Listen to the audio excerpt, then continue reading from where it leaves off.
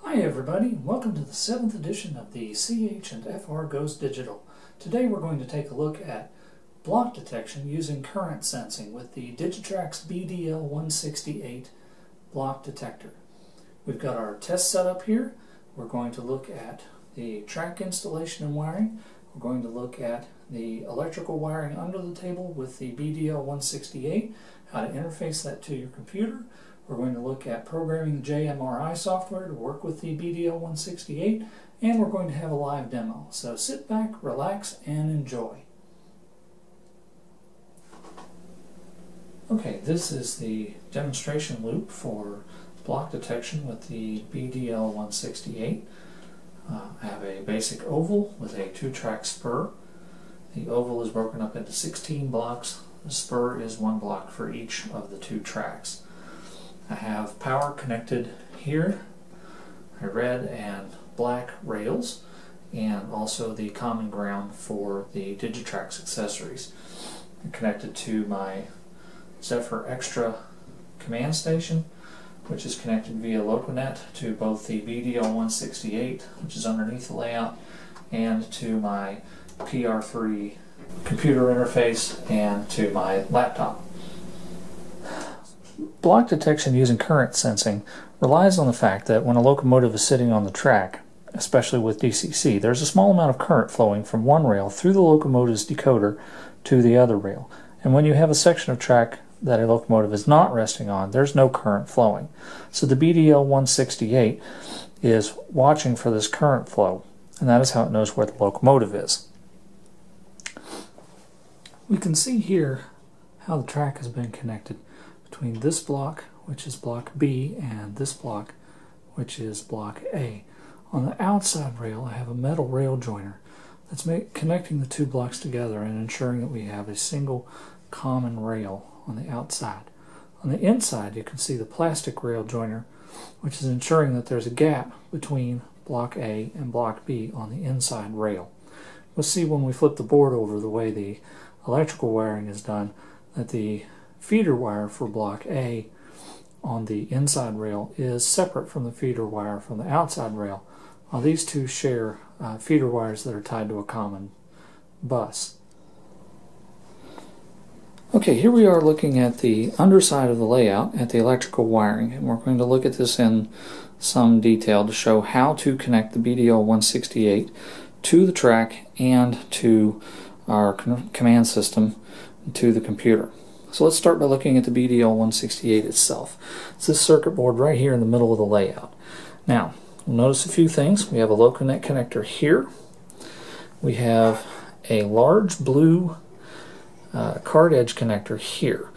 One of the nice things about the BDL168 is it does plug into this card edge connector. It allows you to do all your soldering with the expensive electronics out of the way and safe. Now the BDL168 has 16 sensing inputs, which are collected into 4 groups of 4, and each group is called a zone.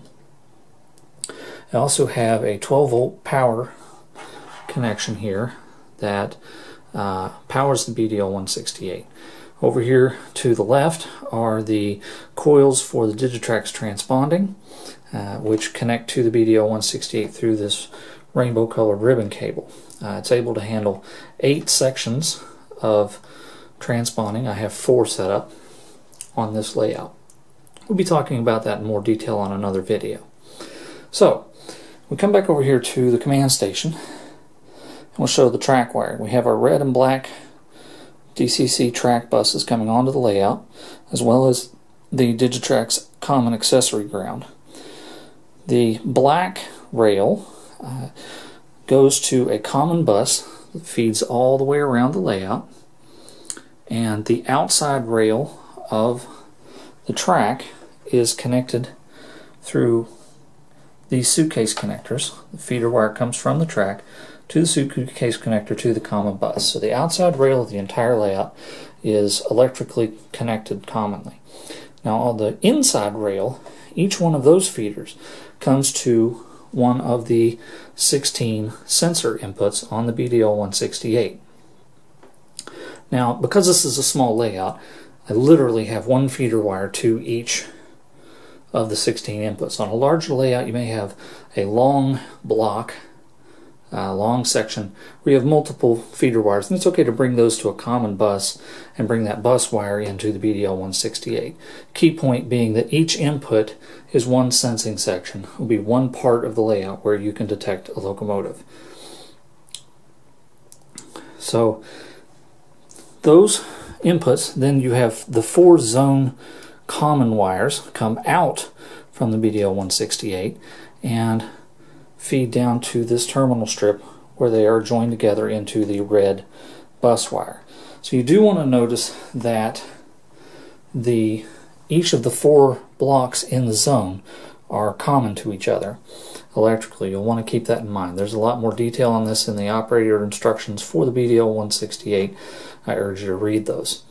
So the LocoNet connector for the BDL168 then comes off, connects to your LocoNet network. Somewhere on that network you will have a computer interface. I'm using the PR3. That connects via USB to my laptop, and that's where we will have the JMRI software running. So next we're going to jump into the computer and we're going to look at the JMRI software and talk about how to program it to communicate with BDL168 and gather the block detection information that the BDL168 is transmitting.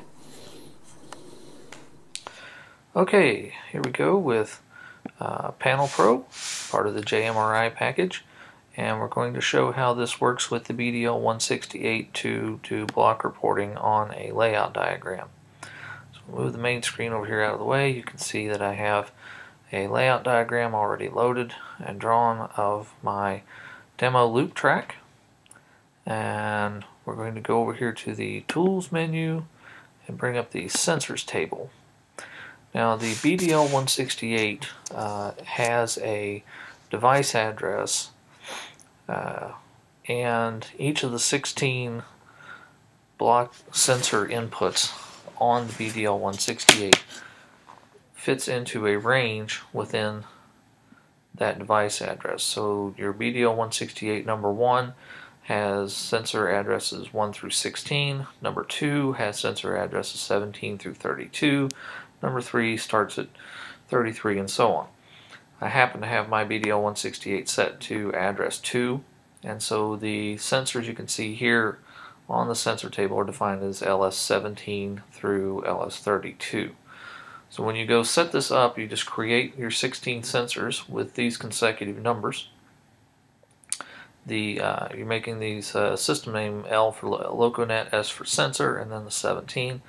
And this is what tells JMRI to look for messages on the LocoNet buffer from this address, indicating what the sensor state is. You can then give each of these a username, which can be something meaningful. I chose something very simple, blocks 1 through 14.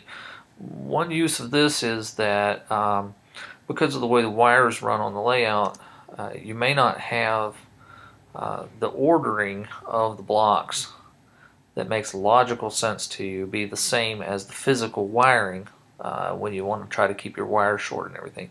You can see an example of this. Block 15 is tied to sensor 20, which is the 4th sensor connection on the connector for the BDL168, but it's right in the middle between blocks 3 and 4. So by using the usernames, you can kind of renumber these into a logical order that doesn't have to correspond to the physical order.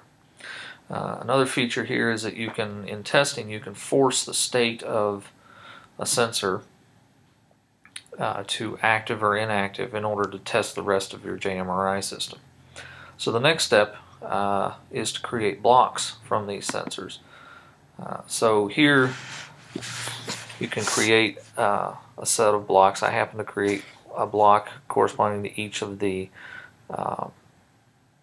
sensor positions because I really did want 16 different blocks. I happen to use the same usernames for them. Once you've created these blocks, if we look over here to the right, let's choose one specifically, block 9 here. Highlight that. You can see over here that I have assigned the sensor to block 9. This gives you a nice drop-down list of your, keep that open a little bit longer, your already created sensors from the sensor table. Makes it easier to do the assignments. And get that set. So you can have more than one block look at the same sensor. I do not believe you can have a block look at multiple sensors, though. That doesn't really make a lot of sense. Okay, so once you've got your blocks defined, you're ready to assign them to your layout. So you can go to your layout design. This is the operational mode. So if we put it in edit mode, you can see we've got several segments around the layout here. Each segment is terminated with one of these little green squares, the green square meaning that it's connected to the segment beside it. And each segment, if you right click on it, you can see has a block assigned to it. Now you can have multiple segments assigned to the same block. If you have a long block, for example, this is block 12 here, is both of these segments, so they are simply assigned to the same block. You could have half of the circle be a block or a single segment. So once those are assigned, what will happen is that if the sensor is shown to be active, as we see here, the block 9 sensor is active, then the block that has been assigned block 9, which I coincidentally named block 9, will also show occupied. And if the block shows occupied, then the segment or segments of the layout diagram that correspond to that block will show in your occupied color, which I chose to be red. So now we're going to move on to hooking everything up and doing an operational demo. So this is our live demonstration, and you can see the locomotive is pulling its train around the oval, and as it enters each of the detection sections or blocks, we will see that on the computer display the screen is updating with a red mark showing the block that the locomotive occupies at each stop. So what's happening here again is as the locomotive moves into a block, current flow of the motor and the DC-DC decoder is being detected by the BDL168, which is then sending a message to the computer and indicating to it which block is being occupied.